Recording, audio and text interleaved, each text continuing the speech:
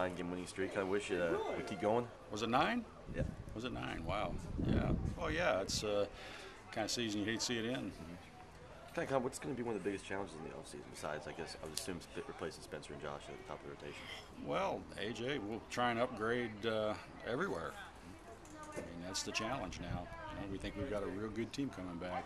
Yeah, about that, I mean, every starter besides the pitchers are coming back, so that's got, Yeah, it's obvious that Spencer and Malin are leaving. We're going to have to replace 2 starters, but as far as any other area, we'll just see, the best player we can get. We'll go from there. A little bit about today's game. Another same as yesterday. Giving up 1 run. Talk about defense and starting pitching again. Starting pitching has been really, really good. That's been the key to our success. And Travis was good again today. And then Q came in and finished it off. Put up 4 runs again. More clutch hitting. You get the timely at bats. What does that do for your offense? Well, I thought we could have taken better at bats.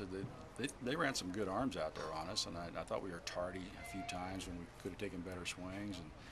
And when we were heading to count, we didn't take as good a swing as I would have liked. But we got enough good swings to put up 4 runs, and that was all we needed. With Travis having a good start like he did today, what do you look from him and Daniels for next year? Oh, I want both of them to be pitching on Friday and Saturday. And then we'll find somebody to pitch on Sunday, and we'll go from there. Perfect.